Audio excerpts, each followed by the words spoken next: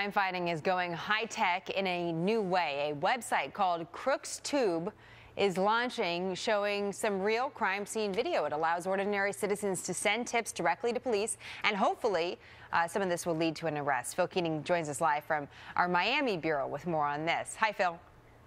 Hi, Jenna. Every week, tips are coming in thanks to Crookstube users. Think of this as Neighborhood Watch, but on the internet.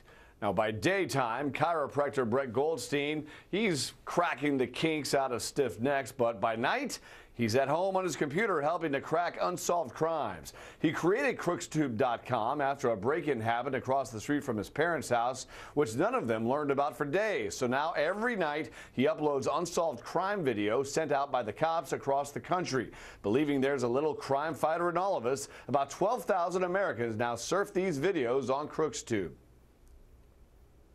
They feel like they're kind of part of a gang, but a good gang against the bad guys. So as long as this gang keeps growing, hopefully we could take our streets back.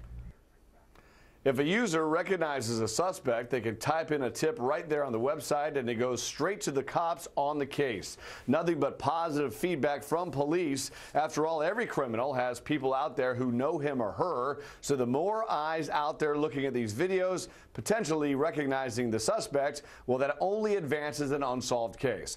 Plus, the website is free for all of the amateur detectives among us. People are doing the right thing because it's not for the financial gain. It's because they want to do the right thing in their community. They want to help solve crime.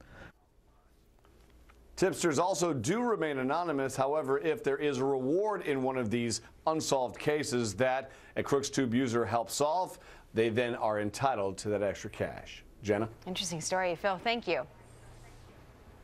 Well, in California.